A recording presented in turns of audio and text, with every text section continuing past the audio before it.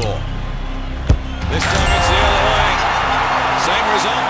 This is the nightmare story of a £100 World Cup bet that won at 90-1 but ended up leaving a player with a sour taste in their mouth. A shocking sequence of events given the accumulator selections. To set the scene, Oisin Grant fancied his chances with a World Cup accumulator bet for 3 teams to score 3 or more goals during qualification. The bookmaker, Coral, one of the largest betting operators in the UK, now part of the Entain Group, took his bet via one of their shops in eastern Bristol. The shop staff phoned head office for the odds and to confirm the bet with the company's risk management team, and everything was fine, so Oisin even asked if they were sure about the odds before placing the bet, to which they replied yes, gladly taking his money in the process. Now, because of this, Oisin staked more than he would have normally, thinking it was a decent bet. But nothing further was said, and the Coral betting shop staff even signed the bet slip for him. Overall, if the bet should come in, he was looking at a £9,250 payday. For context, the Entain Group reported a first half revenue of £2.1 billion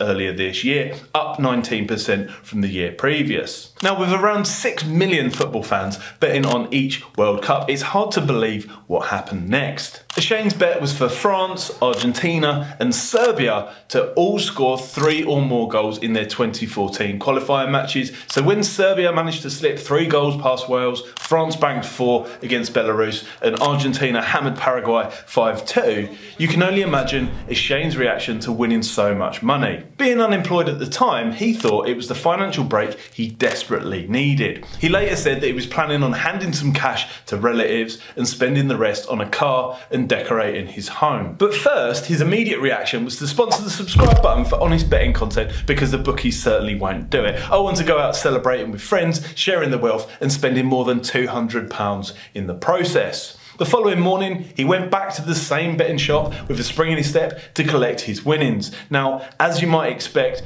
bookies don't keep tens of thousands of pounds on the premises for obvious reasons. The betting shop staff checked Oisin's winning bet and told him to come back the following day to collect. But this is where it gets a little bit nasty and really quite unfair. On arriving to collect his winnings, long after the bet had been placed and won, the shop staff said there had been a mistake. They were claiming that the wrong bet had been accepted and was in fact a palpable error. For anyone who's unaware, a palpable error is when a bookmaker voids a bet due to an obvious mistake. Although in this case, it wasn't so obvious to the Coral staff that took the bet in the shop, headquarters when it was phoned through, or the trading team that confirmed they were willing to lay over £9,000 in liability on a rather unique bet. Now, sadly for Oisin, in the UK, bookies are able to claim bets as palpable errors like this, unlike other jurisdictions such as the United States, so they often get away without paying up in full. Here's the section of Coral's terms and conditions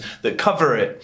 Like all betting companies, they're somewhat subjective and vague, with the caveat of no responsibility, and the regulator licenses them even with terms like this. There aren't any shortage of palpable error cases with Coral either. To quickly highlight a few, Lee Beardmore thought he'd won £1,250 from a golf bet of £1. The company eventually paid him out at just £66. Jack Walland was refused £815 in winnings when he correctly predicted the winning team, correct score and first goal scorer. The bet was then settled as a £65 winner, but one of the worst and previously covered on this channel was when Phil Worthington, a 72-year-old pensioner, was totally done out of £1,000 winnings on a special bet advertised by the company in a national newspaper. It's not really that fair, is it? I mean, to my knowledge, I've never heard of a bookmaker recalling betting slips and returning winnings to losing punters when they'd made a mistake. Palpable errors appear to be a one-way mechanism that financially benefit bookmakers' sloppy business practices,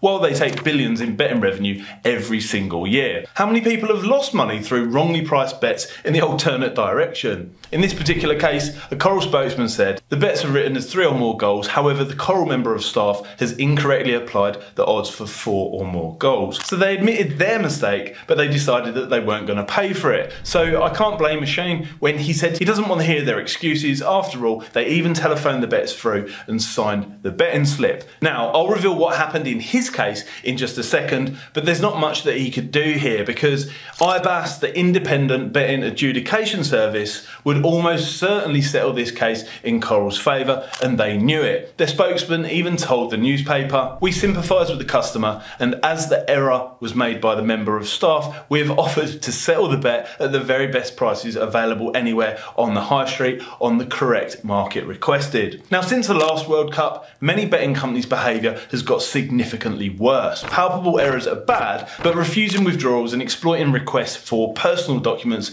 is one of the biggest problems happening right now. So if you experience it, be sure to document absolutely everything and submit complaints to IBAS, the Gambling Commission and the Information Commissioner's Office. Spread the word, don't let them get away with it. Eventually Coral paid a Shane's bet as a £1,216 winner, £8,034 less than he originally expected. It's disgusting that cases like this happen where £1,000 winnings on a unique football bet were refused after the company paid to advertise it in a national newspaper. Thanks for watching, I'll see you guys next time.